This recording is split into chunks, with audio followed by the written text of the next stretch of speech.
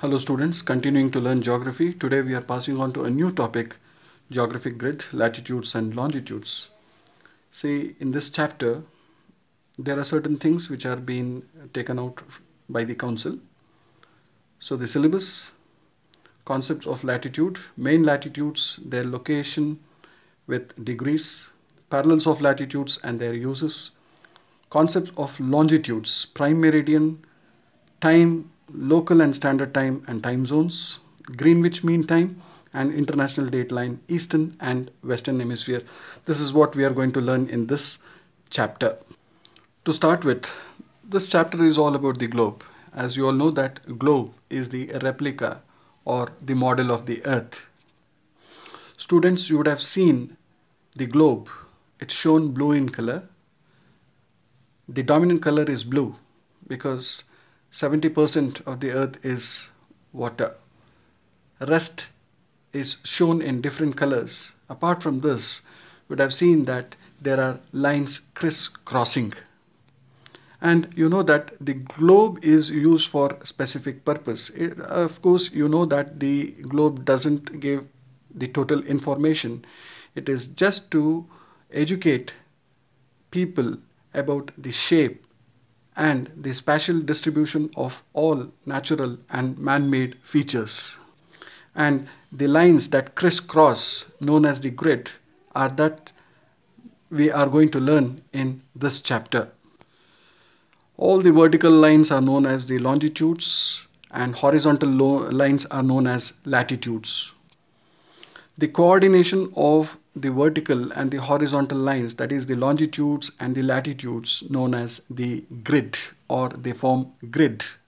Basically, these lines help in locating places and at the same time calculation of times. So it becomes very easy for us to locate any place. Why? Because each place has its latitudinal and longitudinal reference.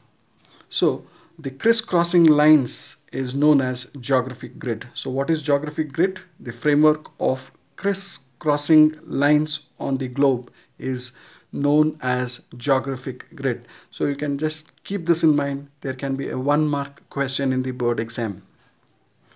Latitudes. The lines running east to west parallel to the equator are latitudes or lines of latitudes. Longitudes are lines running north to south passing through the poles are called the lines of longitudes. Students, you can see that these are the horizontal lines known as the latitudes. They are also called as the horizontals or parallel lines. The vertical lines radiating from the poles or intersecting at poles known as longitudes or verticals. They are also known as meridians. Students, you should know that a geographer known as the Eratosthenes devised the lines of latitudes and longitude to locate place. So the network of latitudes and longitude is known as grids. Students, you should know that lines of latitudes are imaginary lines joining all places of same latitude north and south of the equator. These are the horizontal lines. They run parallel to each other north and south of the equator. So 0 degree is marked as equator on the globe. And latitudes are marked in degrees like 0 degrees, 40 degrees, 60 degrees and so on up to the pole which is marked as 90 degrees. Latitude of a place is marked with a reference to the center of the earth. You can look here. This is the center of the earth. 30 degree north is marked with a reference to the center. From the equator, 30 degrees north is this latitude. So latitude of a place is marked with a reference to the center of the earth. So as all latitudes are parallel to the equator, they are called parallels of latitude. So there can be a question, why are latitudes called parallels of latitude? So the straightforward answer is that They run parallel to the equator, north and south. All latitudes are full circles, but not great circles. Only the equator is the great circle. There can also be another question that why are all latitudes a full circle, not a great circle? The reason behind this is the spherical shape of the earth. The circumferential area decreases from the equator towards the pole. So hence all latitudes are full circles but not great circle other than equator. Why? Because this has an exact circumferential area of the earth. The length of the latitude reduces to the poles from the equator due to spherical shape of the earth. So this is what you are supposed to keep in mind. So there are some important or main latitudes. For example, here you have Arctic Circle, Tropic of Cancer, Equator, Tropic of Capricorn and Antarctic Circle. Arctic Circle is 66 degrees north of the equator. Tropic of Cancer is 23 and a half degrees north of the equator. 23 and a half degrees south, which is Tropic of Capricorn, and 66 and a half degrees south, known as the Antarctic Circle. So these are the important latitudes. Now there can be also a question in exam asking you to write the importance of latitudes.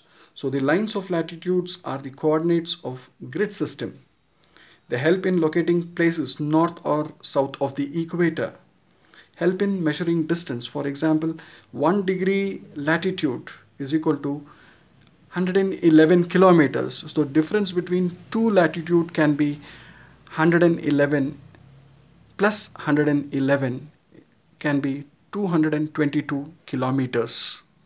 And very important, latitude splits the earth in different heat zones or heat belts or climatic zones. Students, you should know that due to the spherical shape of the earth, the incoming solar radiation received by the earth is at a different rate. It's the equator that receives the vertical rays of the sun, and as you go towards the pole, the rays of the sun becomes vertical to slant, and it is the equator that receives the vertical rays of the sun. So hence equator is the hottest, whereas the poles that receives slant or oblique rays of the sun is the coolest. So based on this, there are different heat zones known as the thermal zones. For example, 66.5 degrees north to 90 degrees north is known as the north frigid zone. Why? Because this zone receives a total oblique rays of the sun. So rate of heating is very, very less. So the temperature is very, very low. Followed by north temperate zone between 23.5 degrees north to 66.5 degrees north, where the temperature is moderate. Here the sun rays are either not very vertical or not very slant, so moderate. So hence this is known as temperate zone. And the zone between 0 to 23.5 degrees north and south of the equator is known as the torrid zone. Why? Because this zone receives a total vertical rays. So hence the rate of heating is very, very high. Hence it is called as the torrid zone. Continue. South temperate zone, which is between 23 degrees south to 66.5 degrees south, is known as the south temperate zone. It is same as the north temperate zone, and followed by south frigid zone, 66.5 degrees south to 90 degrees south. It is same as the north frigid zone, where the rays of the sun is totally oblique and the rate of heating is very, very less. Hence polar regions are the cool regions of the world.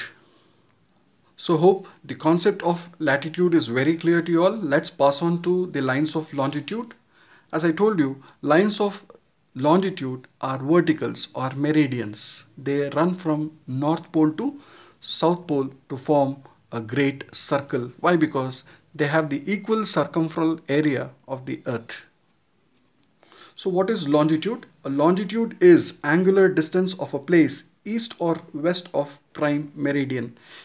Keep in mind, students, prime meridian has an angular bearing of 0 degrees that divides the earth into two equal halves vertically, known as the eastern hemisphere and the western hemisphere.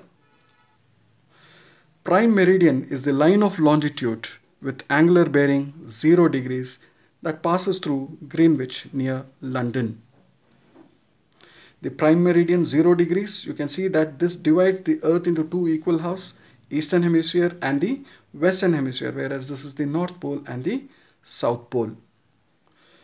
Meridians of longitude converge at poles, hence equal in length. I told you earlier that all longitude meet at poles forming a great circle. Why? Because these have the equal length and circumferential area of the earth. There are 360 longitude at an interval of 1 degree. So totally there are 360, 0 to 180 degrees east and 0 degrees to 180 degrees west. That makes 360 longitudes. So here you can see that this is prime meridian. Towards the east there are 180 longitudes, like 20, 40, 60, 80. The other side another set of longitudes. The same way towards the west, 0 to 180 degrees west longitudes. Two diametrically opposite lines make full circle known as the great circle. Just now, students, I told you that longitudes meet at poles forming a great circle. So hence all the longitudes are known as the great circle.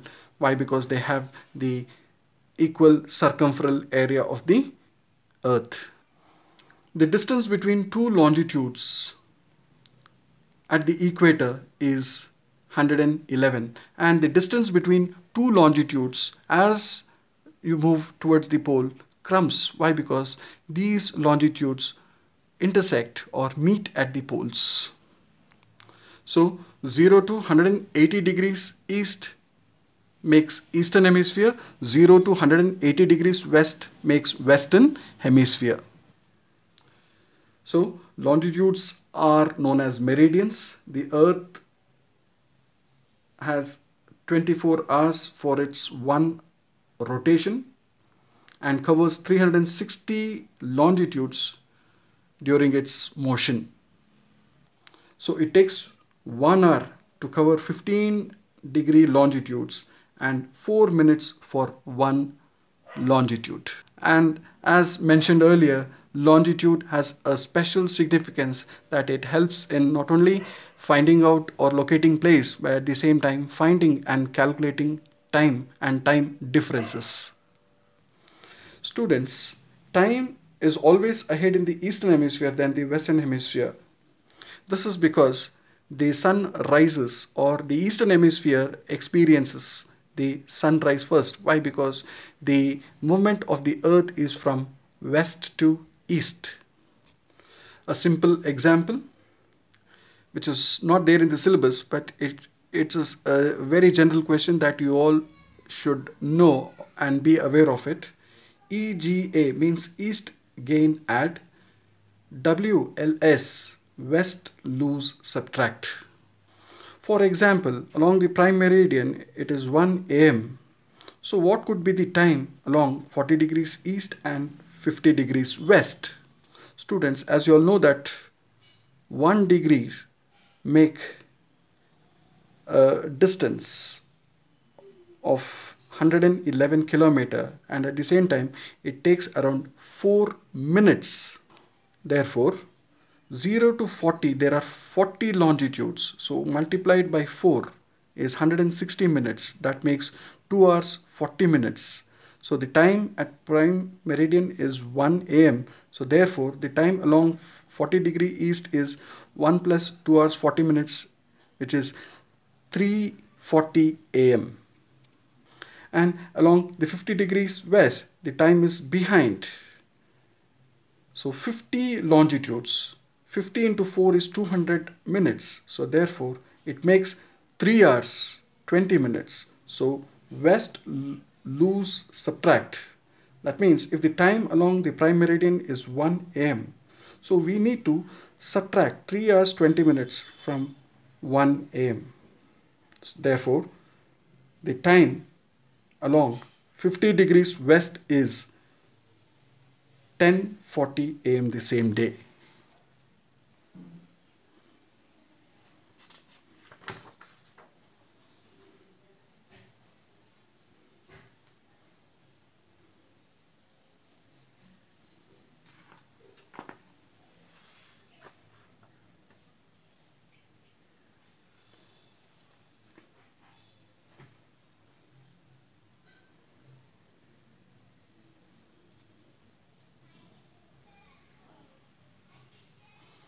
That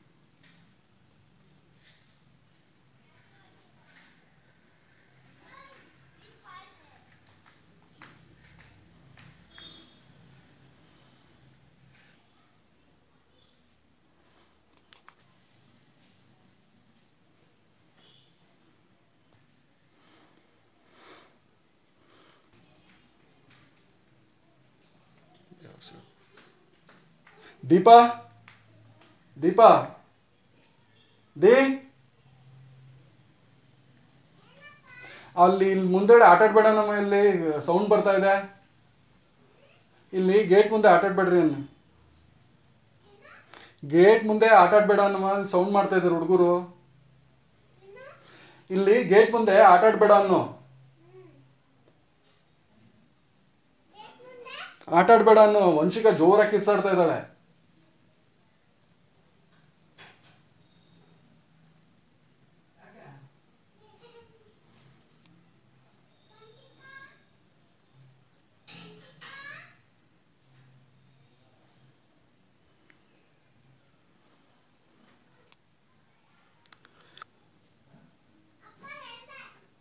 thanks ಮಾ.